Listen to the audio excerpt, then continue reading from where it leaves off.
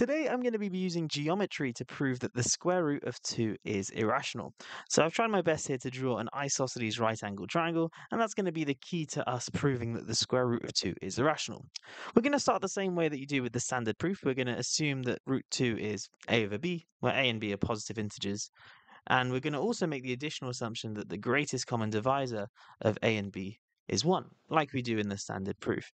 Now, if you've not seen the standard proof, why are we allowed to kind of assume this? Why can we, without loss of generality, assume A and B have greatest common divisor 1?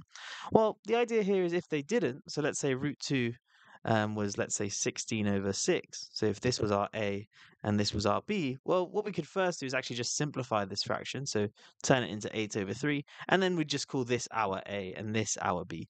So broadly speaking, if root 2 is rational, we may assume that we've written it in its lowest terms, A and B. And in fact, the fact that it's in lowest terms will become important later.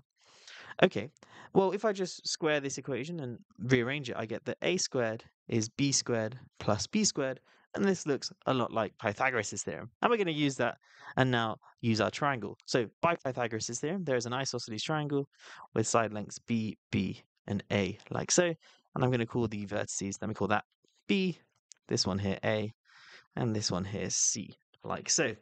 And what we're going to do is essentially construct root 2 is currently as a over b, but we're going to show that it equals another ratio of two numbers where those two numbers are smaller than a and b. Okay, how are we going to do that? Well, we're going to start with b, and we're going to think of b as the center of a circle with radius lowercase b.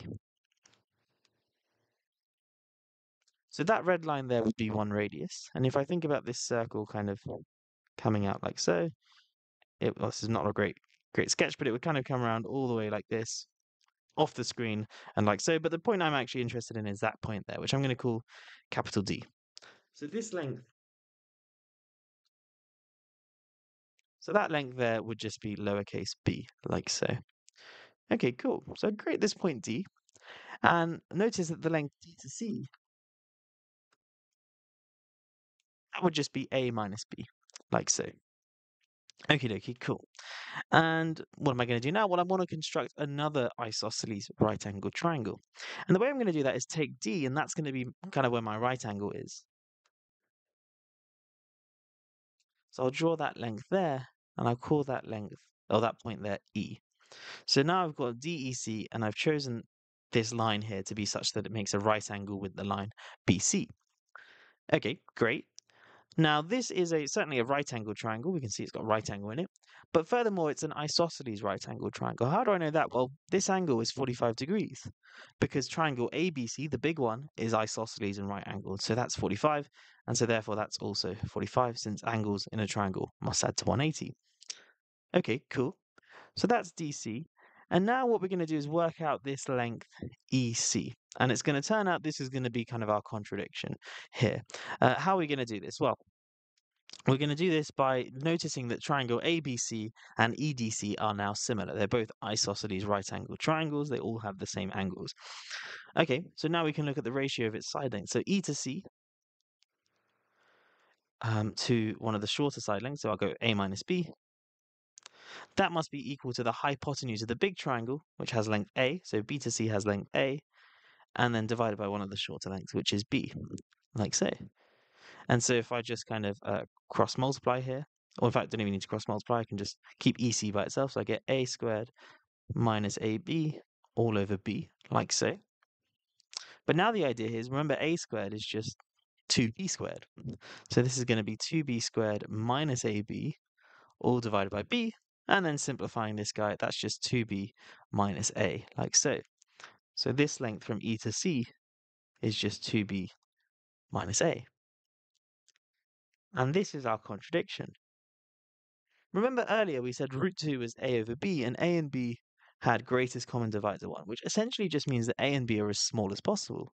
Because if this couldn't be simplified further, well, there's no other smaller numbers that would be equivalent.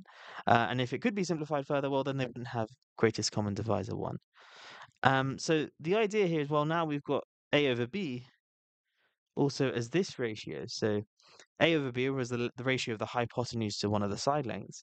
And we've just worked out that that's EC divided by A minus B. So 2B minus A over a minus b. But both of these numbers here, so this number in particular is smaller than a. How do I know it's smaller than a? Well, we can visually see it. So 2b minus a here is the hypotenuse of this triangle, and it's clearly shorter than AC, and AC is clearly shorter than BC. So, I mean, that's one way to see it. And maybe it's easier to see that A minus B is smaller than B because A minus B is, well, a segment. Well, actually, maybe that's not as clear to see that A minus B is less than B.